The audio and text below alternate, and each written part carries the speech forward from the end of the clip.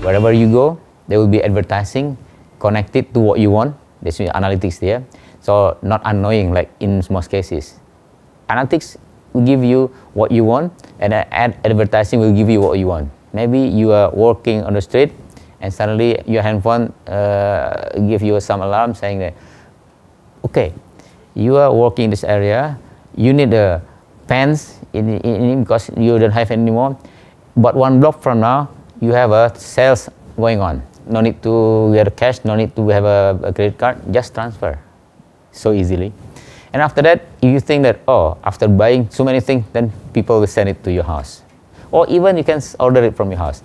That's the future life, I think, for Indonesia will be happening. And we are ready to support this kind of lifestyle with what we call it M-Money, M-Payment, M-Commerce, and also M-Ads. Collaboration is the important word in the coming 3 to 5 years in my industry, I believe. First, lowering the cost. In the past, we fight with our competitors. In Indonesia, we have 10 operators. Out of 10, 7 active and 3 profitable.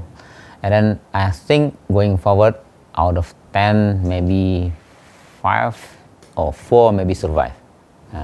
So to survive, I think collaboration is needed. Where we build a capacity, we build the tower, we build the electronics there to get a signal. Why don't you just buy a bit one and everybody can share it? Share with 2 or 3 operators.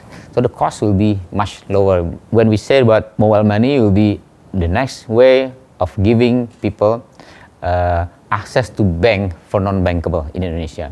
This is the target market. Can we go there by ourselves? No. We need banks. That's why we need to collaborate with banks to get the non-bankable become bankable. And then less cash society. That's what we like to see in the going forward. On top of this one, some services, maybe we are good in the countries, we can collaborate internally, but also some, we need to get some reference or maybe some partners from overseas as well. Like currently, we are thinking about bringing a partner from Korea to bring their expertise in mobile commerce.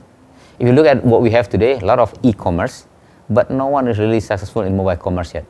One partner from Korea is quite good over there, so one to bring their expertise and then collaborate here in Indonesia to build these new services. I barely Indonesian company which is doesn't have any link with other companies. It's even faster now.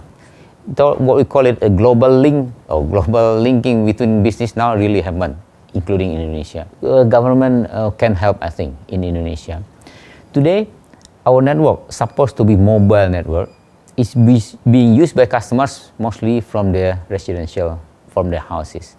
Why? Because we don't have enough fiber optics access to the network.